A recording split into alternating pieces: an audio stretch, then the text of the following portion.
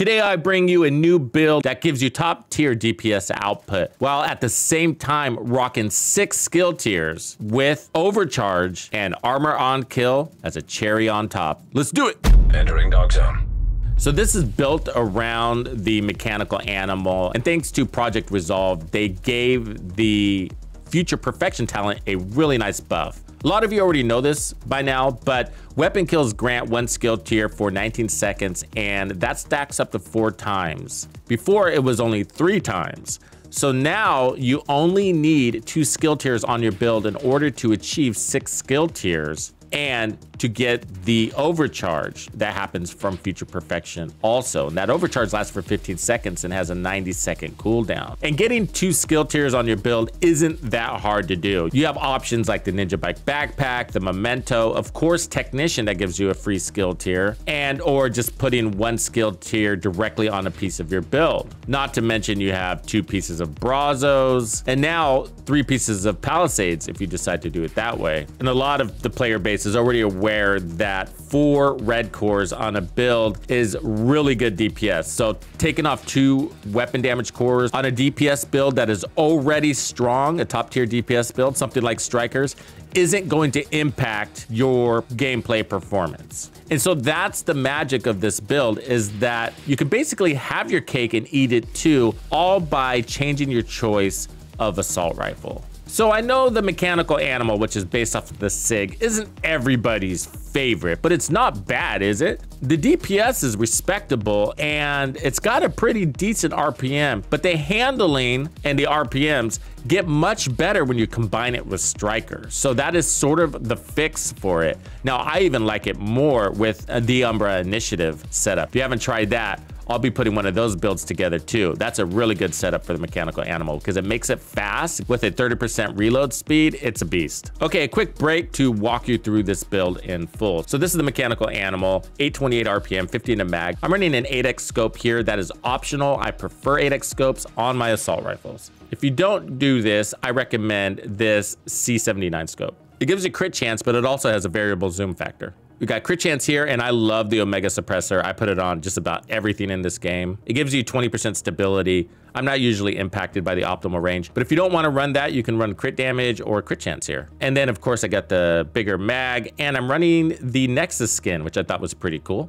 And then we have damage to targets out of cover, 2.2 second reload, and of course Future Perfection. So as a backup weapon, the rock and roll, I'm not really using it much. It's not very difficult to maintain these stacks on this setup. I decided to go with Technician as my specialization for the skill tier, but I also really wanted that additional damage to robotics that it gives. Felt like that just made me feel really strong in legendary content, just cutting those tanks down, those warhounds, just obliterating them. I did try Gunner also. You can get some more armor on kill that way, as well as ammo, and that's helpful. So I went back and forth, but ultimately decided on Technician because I feel like that makes the build more flexible to different content doing it this way. And that's ultimately the purpose of the build. So what I really wanted this build to do is be flexible to play in heroic as well as carry the player into legendary, and not stop there, but to help that player be the top damage and death dealer on the team. And fear not, this build gives you all the tools to do that. Now from there, it's going to come down to skill. You have the best damage setup in the game, including the Striker backpack and one of the strongest chest piece talents in the game, all the red cores and crits that you need to be successful. So from there, play smart and you will own it. So we're running 4 pieces of Strikers, weapon damage and crit chance. This is basically the formula. The backpack's important. It's increasing the amount of amp damage we're getting per stack, and then we get crit damage and crit chance. Strikers also gives you weapon handling and rate of fire, super helpful. This is a point and shoot gear set, so it makes it very easy to use, and because we're not modifying anything here, it's also very easy to farm. Striker is going to come all red for the most part, so it should be pretty easy to slap this together. If you're a brand new player this build is for you too. You might yet not have everything I have included in this build, but you can still mash something together. Okay, so let's get into the waveform holster.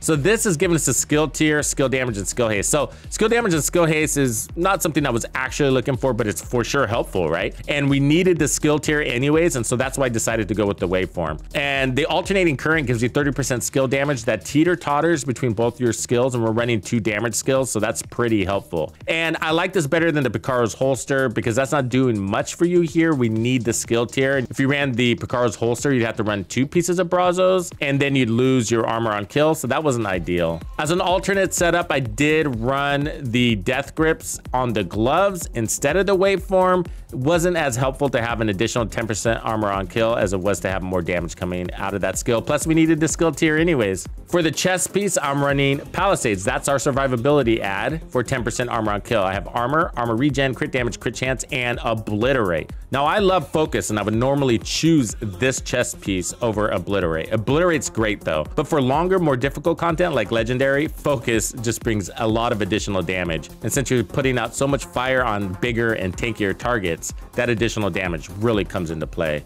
But obliterate got a nice buff. It holds its damage longer now for 10 seconds versus 5, what it used to be. So this is a really good talent. It's just that you have to load up on a bunch of crit chance to make sure that you're achieving the damage. So this chest piece isn't perfect. I would recommend crit chance instead of armor regen. And if you can, I would actually put a red core there. That's a little bit of a unicorn to get everything on this chest piece in order to roll it into a red core, but that's the one we're all looking for. But the armor isn't gonna be super helpful for legendary content. Whether you're running 875 or 1.1 million, it's all the same. The enemy's just gonna take it away in a couple of bullets. So it's more about the armor on kill than anything. For heroic content, yeah, you might as well have the armor core. So it's fine there. But either way, I want that crit chance. So I have a striker drone here. Remember, these are 2 skill tier setups at its base, but the gun is gonna push that to 6 plus overcharge. Overcharge is nice, 175% damage plus 560 health. So pretty darn powerful. For stats, we're at 51% crit chance. That'd be higher if I had the right stat on my chest piece, but I don't. And then 67% crit damage. So try to get your crit chance as close to 60% as possible. And also, I chose to have 30% headshot damage instead of 5% crit chance. If you're new to the game, I get that you're probably not gonna have the named item or the exotic yet. Everything else you should be able to farm in either the summit, the open world, or countdown, looking for targeted loot that's either striker or palisades. And if you're farming for the mechanical animal, countdown drops tons of named items. Good chance you're gonna get this weapon just by going in there. Otherwise, set your targeted loot to assault rifles, and that will increase your chances of getting the mechanical animal. It's one to have going forward. So new players might not have the waveform yet, so you got choices here. You can put the striker here and then run a coyote's mask. You can run 2 pieces of bellstone.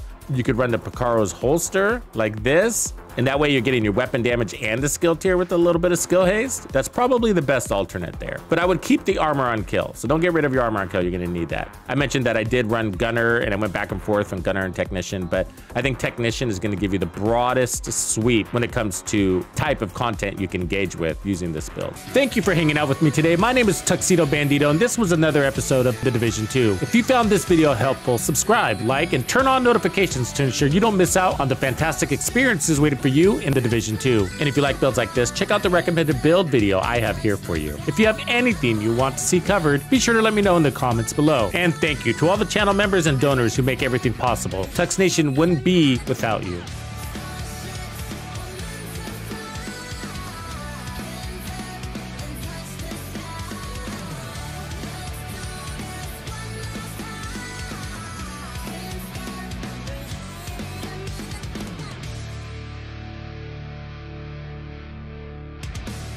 Follow me.